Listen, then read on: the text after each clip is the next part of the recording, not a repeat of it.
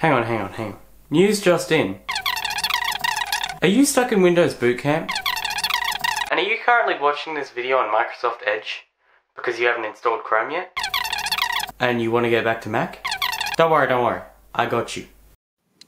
So, if you are stuck in Windows 10 for whatever reason, all you have to do is to get back to Mac OS, is you want to come down to the Windows button over here, go up, click on Power, and then click on Restart, and from there you're going to want to hold the Option button on your keyboard, and that will give you two options to either boot back into Windows or back into Mac OS. So if we wait long enough, just keep holding it and it should work.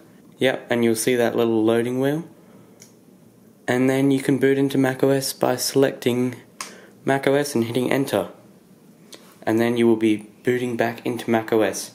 And let's say you want to do it and go back into Windows, all you have to do is click restart and do the exact same thing, but it will change back to Windows.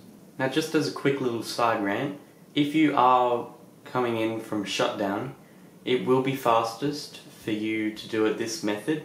So you want to hold your power button for 2 seconds and then hold the option button for 2 seconds, then let go.